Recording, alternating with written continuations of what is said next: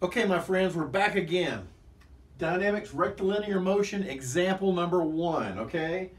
We've got a car, I don't know, it could be a particle. Anytime you think about something like this, if you want to consider it a particle, just think about its center of mass. It's not rotating, it's going to move some direction, okay?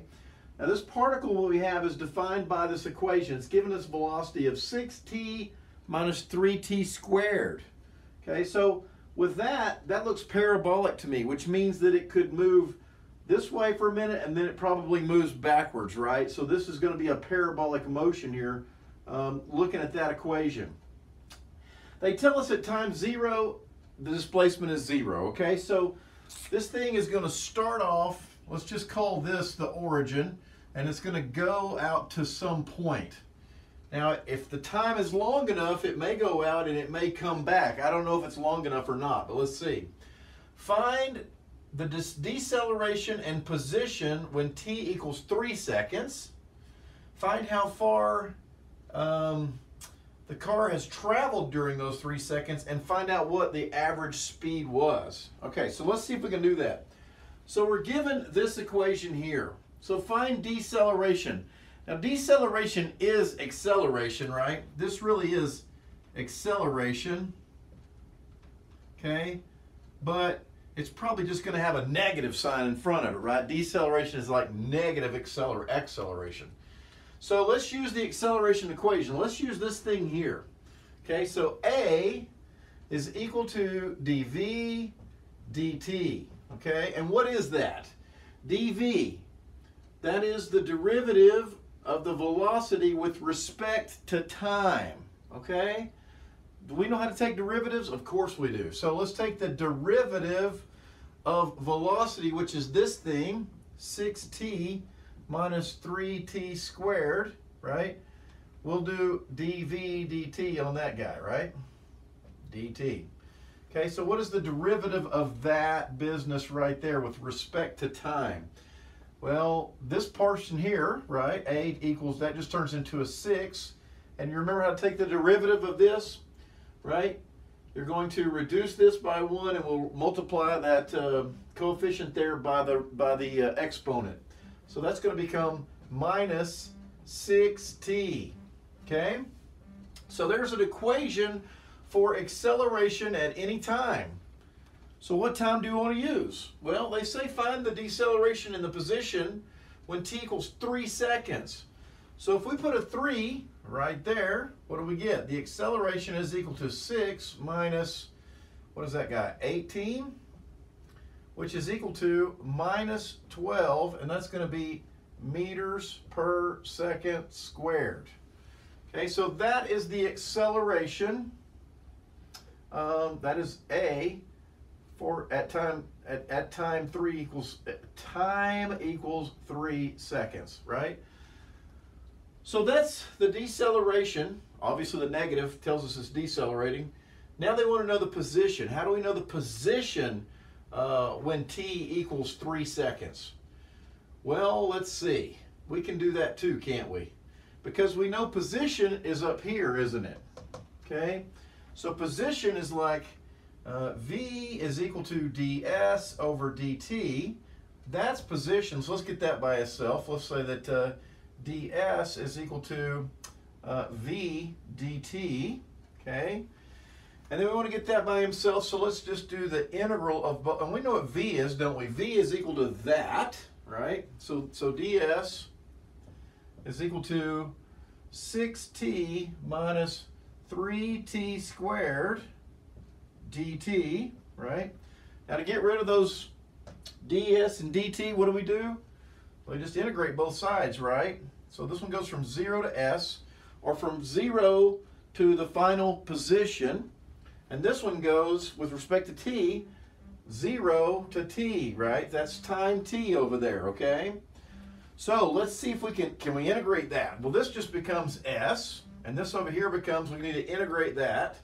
So that becomes 6t squared over 2 minus, what does that become? 3t cubed over 3, right? So my 3's are going to go away. That's going to go into there about 3 times, and I'm going to left with s equals 3t squared minus t cubed. So now I have an equation for that particle's position at any time. Okay? So let's see. What can we do with that information? Okay? Next.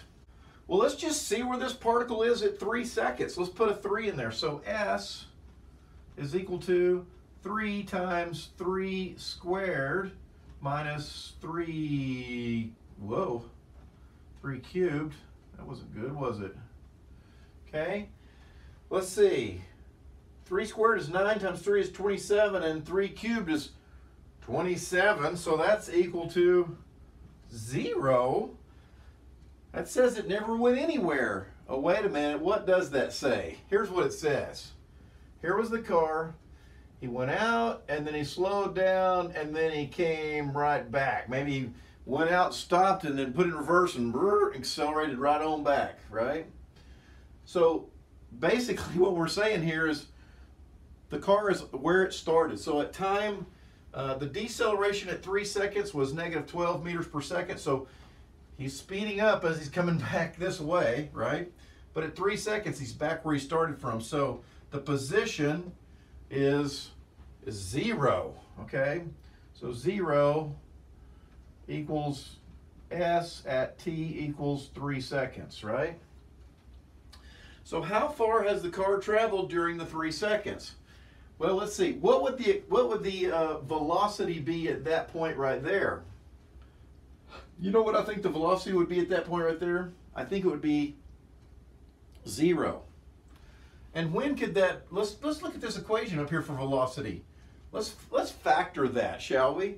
You know what I think I can get out of that? I think I can get a 3t, and then what else can I get out of that? That's going to make a what? 2 minus t, right?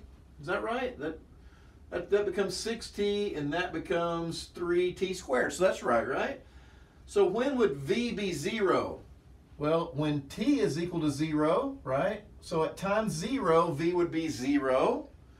And then from this, how would I make that thing 0? At 2, right? So 2 minus 2 is 0. So what is that telling us? That the velocity is equal to 0. The velocity was equal to 0 there. And the velocity was equal to 0 there at t equals 2 seconds. Okay? And at 2 seconds, could we find out how far our particle traveled? Right here is an equation for particle travel right there, isn't it? So how about this? S equals, let's put a 2 in there, 3 times 2 squared minus 2 cubed. What is that? That's 4 times 3 is 12 minus 2 times 2 is 4 times 2 is 8. So that's 4 meters at 2 seconds. So that says that thing moved out there 4 meters, right? And then it moved back 4 meters. So the total amount of travel during the whole 3 seconds was how much? 4 and 4, right? The total amount traveled, 8 meters. What was the average speed? Well, you went 8 meters, right? It took you 3 seconds to do it. So that must be 3 into there goes 2.67 times, and that's meters per second. And that would be your average speed. There you go. Is that too hard? Kind of tricky, but not too bad, okay? So we're using our relationships that we developed in our last video, okay? Let's do another one, see if we can do another example, okay?